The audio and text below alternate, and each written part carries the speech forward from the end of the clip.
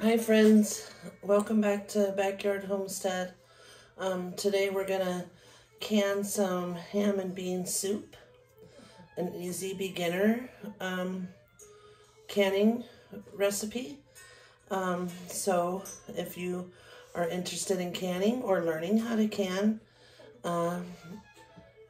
watch this video. I'll show you step by step. We're gonna use the stovetop canner today. So I'm going to turn you guys this way towards the stove and we will get started. So we're going to need a jar lifter, some a funnel, at least one. We're going to need some jars. I've got some hot water that I already boiled to pour into the jars, but I do have some ham stock that I had canned, so we will probably use that up first. I let the beans soak and rinsed them all and got all those weird, Great Northern beans have like a weird clear shell and they sometimes will float up, and so I like removed as many of those as I could. I've got some water here heating up for my lids, and what else? Oh, I gotta go get the jars out of the garage. Okay, we're back. Sorry about that. All right, let's rinse them through. Now you're gonna put about a cup of beans into each quart, and I like to make them quarts. That way, me and my husband can share it if we want. Or he's a pretty big eater. He'll eat a whole quart, no problem. Okay, so let's get the stock pot here.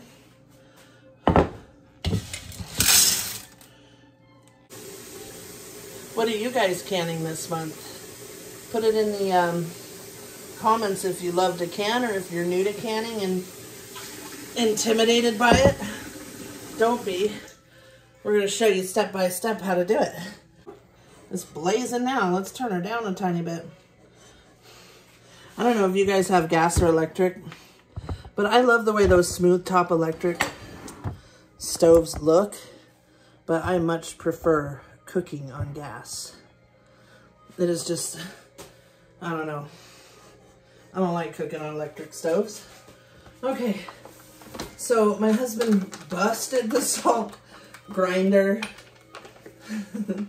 So we're gonna just pour some salt in. Oh my gosh, they saw the cat again. All right, I'm back. Okay, so I need to go get the jars. And we're going to, I think I have some that are big mouth and some that are small mouth. I can't find my little thing that has the magnet that gets the jars out of the water. And it was in this, and it's like totally gone. And I don't know where it went. Anyways, I have looked in every drawer, and I cannot find it. So I'll just have to use some tongs or something to get them out, because I like to get my lids hot and get them wet. Anyways, let me go get the, oh, and here I've got some hot water. I did can some ham broth with like 2 weeks ago that we're gonna use, but we'll have to use some water too because I don't have enough of the broth. And who knows how many jars we're making here, so let me put this away and let me go get the jars and we'll wash them. All right, I've turned you guys around this way. I'm gonna fill the canner with cold water because everything's cold out of the fridge. So let's get that filled.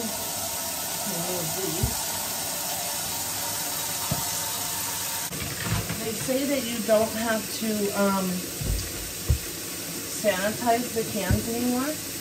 I'm just gonna wash them with some soapy water and let them sit here to dry out. Actually, I'm just gonna wash them with soapy water. It's okay if they're a little bit wet.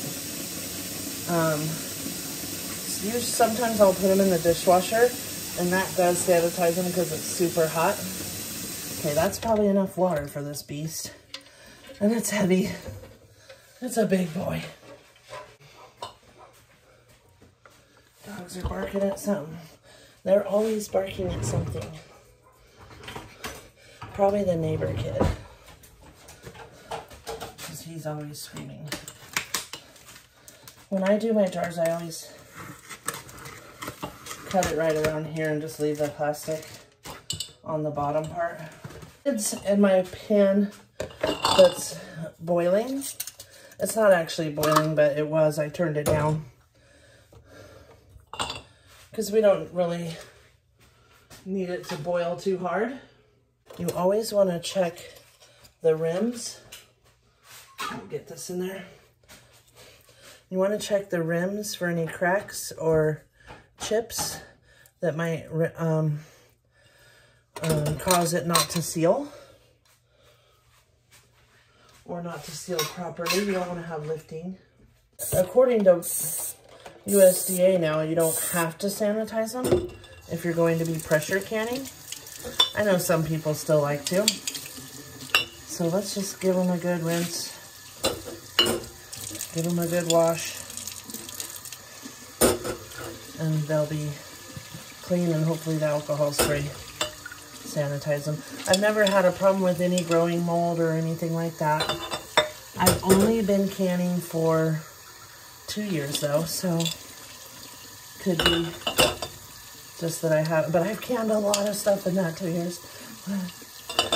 And in fact, I love canning. I think it's so fun.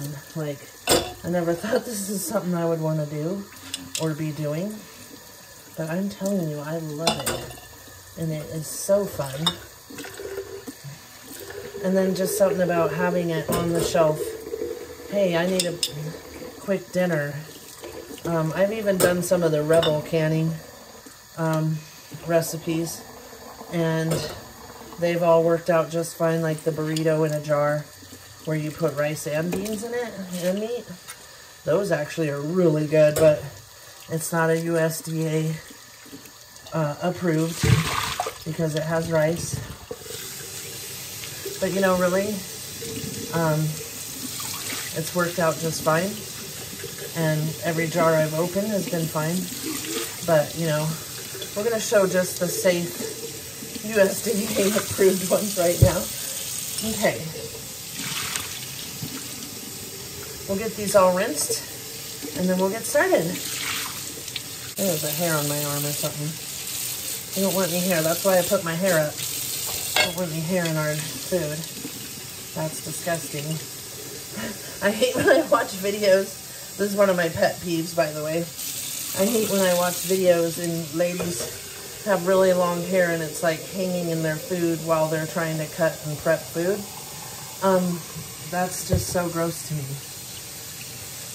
So, I do have really long hair, but when I'm ready to cook, I put it up.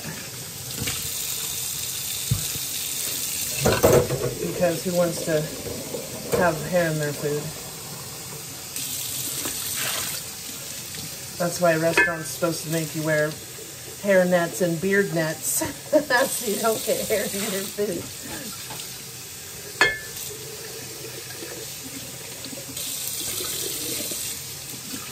Alright. I'm not sure how many of these we're going to need. Like I said, whatever the amount of beans. I think it's 1 cup of beans for a quart. So we'll see how much that fills up. Now these beans have already soaked. So we could probably get away with doing 1.5 cups, because I said I wasn't going to let them soak overnight, and then I ended up being so tired that I did let them soak overnight. So they already did soak overnight. Now, if you've never had pressure canned meat or like beef stew or anything, oh my gosh, you have to do it. The meat comes out so tender. Absolutely delicious. I pressure canned corned beef stew. Corned beef, cabbage, potatoes, carrots, and it's delicious. So I've got these big bowls and they're kind of in the way, but we'll find a spot for them. Maybe we'll move them here. Is that hot? No, it's not hot anymore. Okay. It's hard when you have a tiny kitchen and not a lot of room. Like, I have my island table behind me, but it has stuff I need to put away right now. The ham, let me see if we can put it where you guys can see everything. I chunked up the ham in pretty good size chunks. And the beans, like I said, have soaked overnight and they're in this strainer. We've got celery, carrot, oh, and here's our onion. And I try to chop everything fairly large because if you do little tiny small pieces, then they'll get mushy when you're pressure canning. So, whoops, I did it about like that size. So, and the celeries are about like that. And the onions, well, that one's bigger than most of them, are about like that. Like that. Okay, anyways, let's get started. So, we're going to need a jar. We're going to need that. We're also going to need the debubbler. And if I had my little magnetic lid to get these out of the water, but I can touch the water, so it's not too bad. Okay, so we're going to start off doing a cup of beans in each one. And that seems to be plenty, yeah. All right. It's a little over a cup, but you know what I mean. So we're going to do a cup of beans.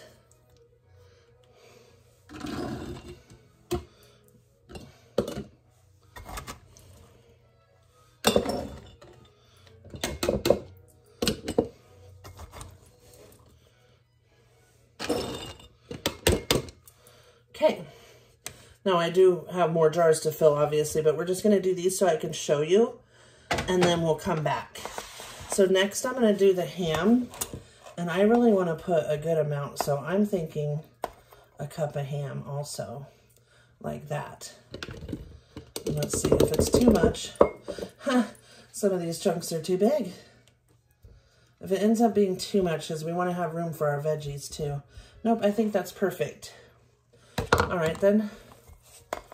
We'll just, and I did leave some of the fat on this ham because it's going to cook down and give it flavor. So, since some of it doesn't want to fit through the funnel, we'll do it this way. It's going to get my rims dirtier, but that's okay. We're going to clean them. Oh, that's another thing you're going to need is some white vinegar. I know some people don't use vinegar on their lids or on the rims, but if you're cooking with meat and anything with grease, I suggest using the vinegar. Whoops, we dropped a piece. It's okay, the dogs, well, the counter's clean, I just cleaned it, but the dogs will eat it. The vinegar helps cut the grease and clean off any yucky stuff and clean off the rims so you get a good seal. You don't want to compromise your seal. So, all right, one more. I'm showing you how we do them, and then I'll fill up the rest so you don't have to, you know, we don't waste time here. Just in case you're new to canning. Okay, there's our cup of beans, our cup of ham. Let me just get that other piece. And for these, I'm thinking maybe a quarter, maybe a little more. We'll see. And I'll get out a third. Because we'll want more carrots than... That's a third of carrots. Yeah, that's probably good. I don't have more carrots, so these are all I got. And we do want to make more, so... I think a third's good. If I end up having more, I can put more in. That one has a few more. Let's put a few more in that one. Okay. And celery, I think like a little bit, a little under a third. Like we don't have a lot here. And I'm not going to the store. We're doing this pantry challenge. We're using what we have. We may run out of celery. Uh-oh. Okay, that's enough of that. Now let's do onion. I got a lot of onion. I think I still have 3 pounds, so we're good on onion.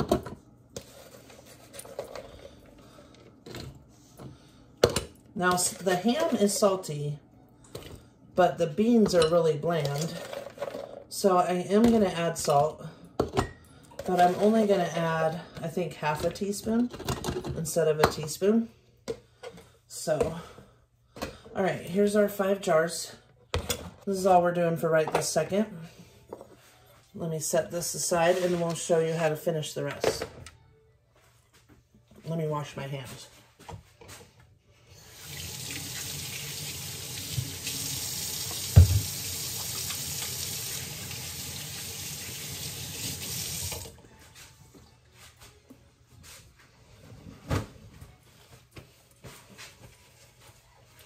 All right. Let me grab some ham stock.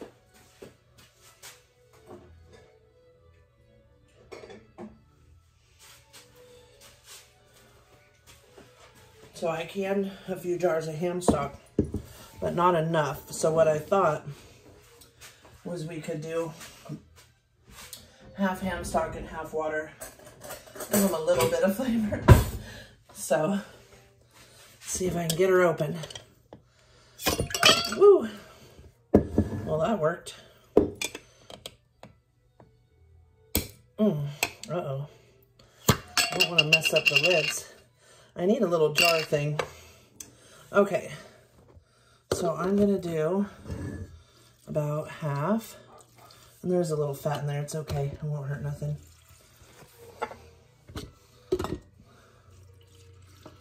Like I said, we still got more jars to do.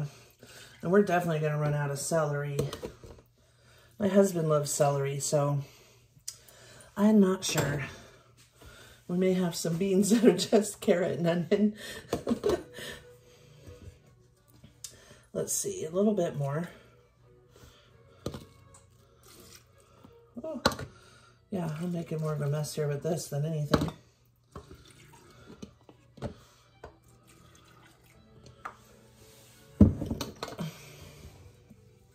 All right, let's set that aside. We've got our hot water here. Well, it was hot. It's been a while now, so it's cooled down a little. Ooh, it's already pouring out. So we want to fill it to 1 inch of headspace. I usually just measure to the bottom of the jar rim. I'll show you.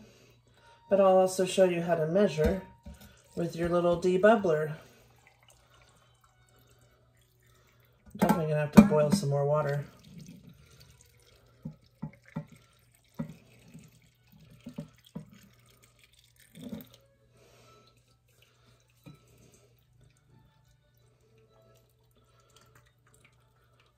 Running out of water.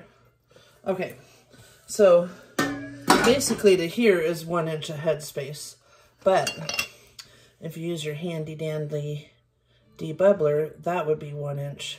So technically you would want this not touching, but we haven't debubbled yet. So let's do that. So you want to get in there and debubble.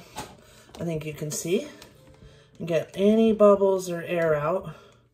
And that also will make it go down a little, the water level. All right, let's get in there. Like this one might need a little more water. Just get in there with your, and really get the bubbles out so you don't have any air. I think that this canner will hold 6 or 7 quarts. So I'll do a couple more. And then we'll get her started. And like I said, I'll probably have to bust out the electric one too. Okay. I don't think I did this one yet. Anyways, we've got all that out. And I have made quite a mess under here, so let me try to clean that up. Okay, now I've got some white vinegar in this little pump here. So let me get a paper towel. And you can use a regular wash rag or anything too. I've seen people do that. Anyways, I like this little pump because I can close it It stays right on my counter. Anyways, you want to wipe these real well. I always spin them and then go around the top too. And I did see something on the top of this one. And then just fold it over. I like to keep mine really wet so it's really, we know for sure getting that stuff off.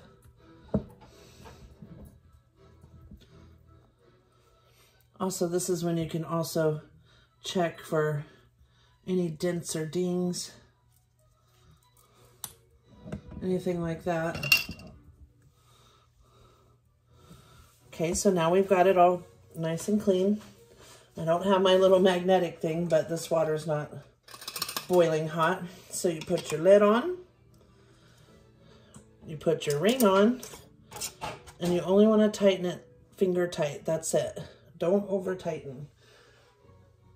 And we're gonna set it right in the canner. And we're gonna do it again. And we'll see how many it holds. I think it's 6 or 7. So we'll fill like 2 more. And then we'll get her started. And I don't wrench down when I'm tightening, even though if it looks like I am. I just have big hands. What do we have there? 4.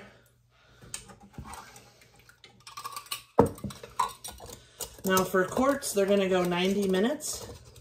Come on, get on there. Sometimes you gotta go backwards and then it'll get on.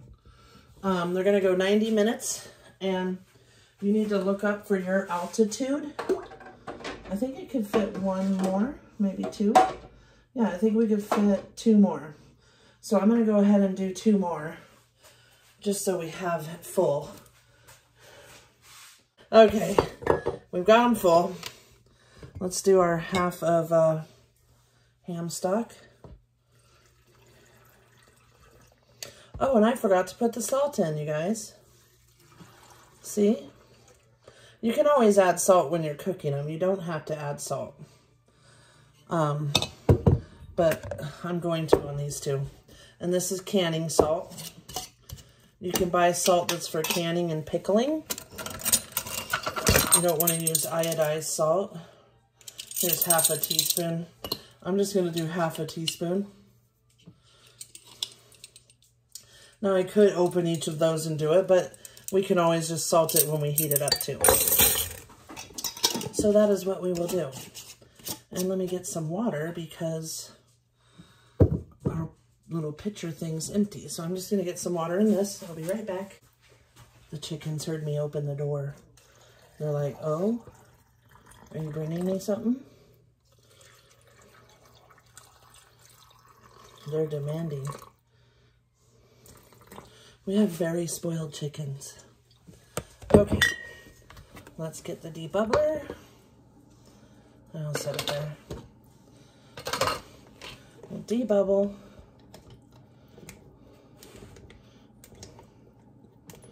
You know what else I like about these soups in a jar? Is they look pretty in a jar.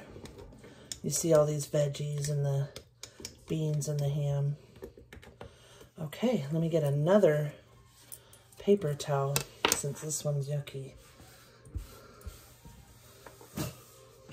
What are you guys doing, huh? Underfoot. They are always underfoot.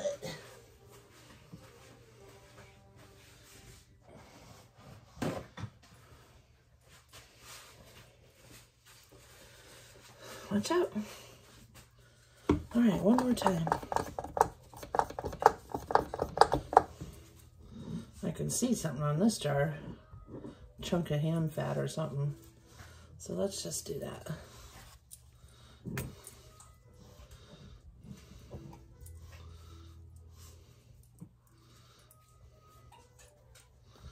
All right, and I always wipe the sides too. Just so it's nice and sealed. We make sure that we're getting a good seal.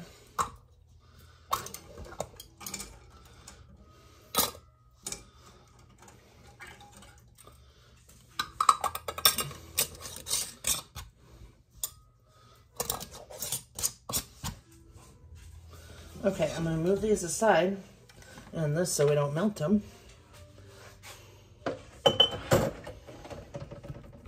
I'll go ahead and fill up.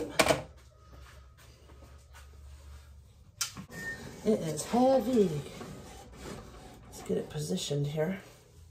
Hopefully I didn't put too much water. Oh, it's getting pretty full. I might have to dump out some water. Yeah, we don't want it to be over the jars.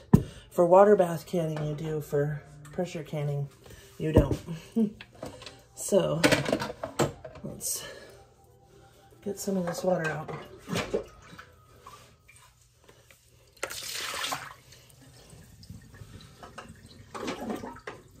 That should probably do it.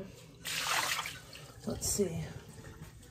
Now I know some people say don't put a jar in the middle, but I always have and I've never had an issue. So if you don't want to, don't put one in the middle. I need a towel.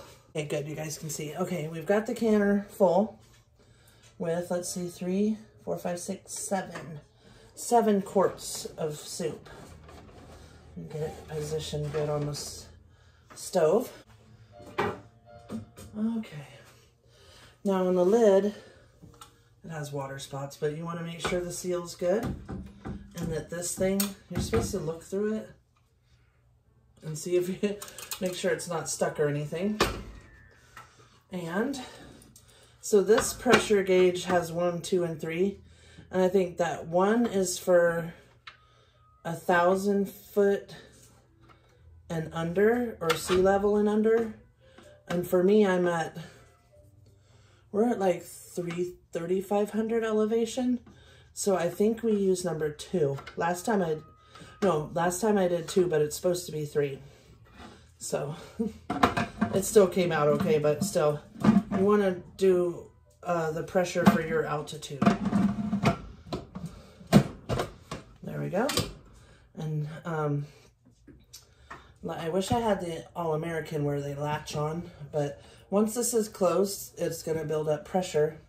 Well, once we close that part, but so never ever try to open it or anything like that. All right, we're going to start the stove. And I've got it on high. So we want to make sure it's on venting. Let me come in closer. See this little thing here? That's venting the steam. So we're going to let it come to a full boil. It'll start to spit out steam. Hey, Chloe.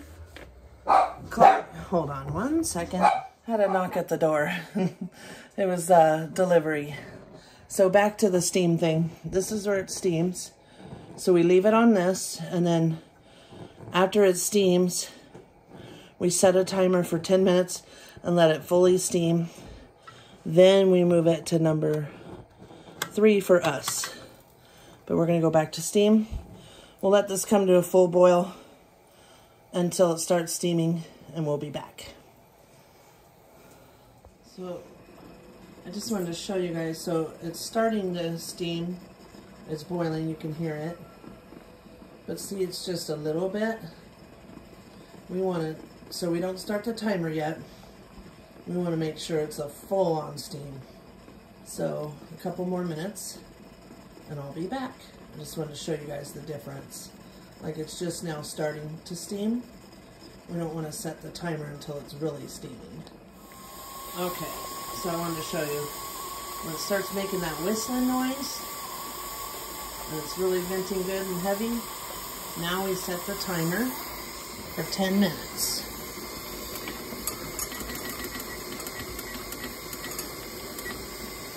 Alright, so we're just going to let it do this, and then in 10 minutes we turn it to whatever number is for our altitude. And like I said, we're at like 3,500, so we need to go to 3. So if you're at like sea level or 1,000 or below, you do 1, and I think 2,000 or below, you do 2. And then you want to keep it at 3 here. And so you'll have to regulate the temperature, usually about medium or a little higher than medium. It'll, for my stove, it'll stay right at 3. I just wanted to show you what kind of canner it is. It's a T-Fall. It's supposed to be like a 5-system security, but really it just has this latch. So I don't know why it says that. And it says easy to use. It's in Spanish, but I got it from Amazon for $100. And this thing has been awesome. I've canned quite a bit in it and haven't had no problems for a $100 canner. The electric one was more than that. So I'm pretty proud of this thing. Of course, if I had $600, I would buy an all-American canner, but I don't. All right, we'll be back in 10 minutes to put it on the number that we need and let it build up to pressure, and we'll show you that. All right. Our timer went off. It's been 10 minutes. Now let's see if I can do this without burning myself.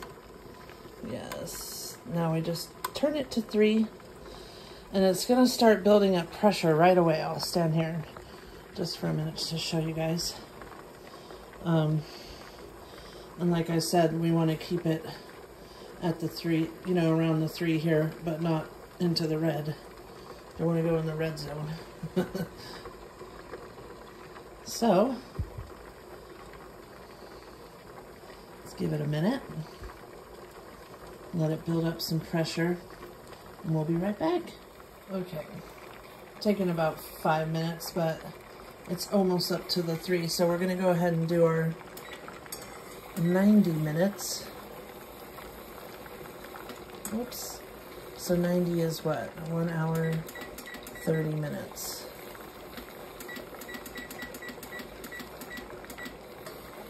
Okay, 1 hour and 30 minutes. And we want to keep it at the 3. So I have it on high, but I might need to turn it down a little. So I'm just going to stay here and see if it keeps climbing past the 3, then I'll turn it down a little. But other than that, it's that simple. All you gotta do is just check on it. I check on it like every 20 or 30 minutes whenever I come in here, just to make sure it's not going above the 3. But really it does its thing, you know? So it's about there. So I think I want to keep it at that. So I'm gonna turn it just to that. I think this is where I kept it last time and it stayed perfect. Now it is going to make that noise and it'll get louder, but that's nothing. That's normal. And see, it's staying right at the 3. So I think this is perfect, and that's like medium high. So medium and high, and then that's like medium high. So basically just keep an eye on it. But it does its own thing. So it's staying at 3, and as you can see, it's not climbing more. It's built up the pressure that it needs. So it just needs to go for 90 minutes. So we'll be back when it's done. So once the 90 minutes is done, we turn off the stove, we let it sit, and it'll slowly come back to having no pressure. Don't ever try to open it or touch it. Just let it sit, and there's a little thing right here, and then that will pop down, and then you'll know that it's completely released. But even after it pops down, they say to give it at least another 10 minutes. So we let it just completely come down to pressure by itself, or come down to no pressure by itself. So we're going to let it go for the 90 minutes. Then I'm going to turn the stove off, and I'll be back when the pressure is down to 0 and we can open it up. Okay? Okay, I just wanted to show that it was still climbing. So I ended up turning it down to medium, and it's staying right about in the middle of the 3. So that should be perfect. Alright, we'll be back when it's all done and the pressure has come out of it. Alright everyone, I'm back. So it's all down, there's no more pressure. We're gonna slide it, trying to hold the camera at the same. Hold on one sec. Let me set you down so I can lift the lid. Actually, I think I could do it. You want to lift the lid away from you. Let's just set it aside carefully. Okay, it is very hot.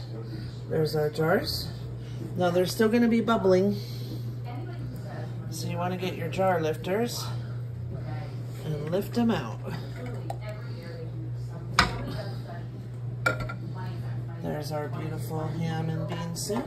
Oh, and it's already popping. You hear those pops?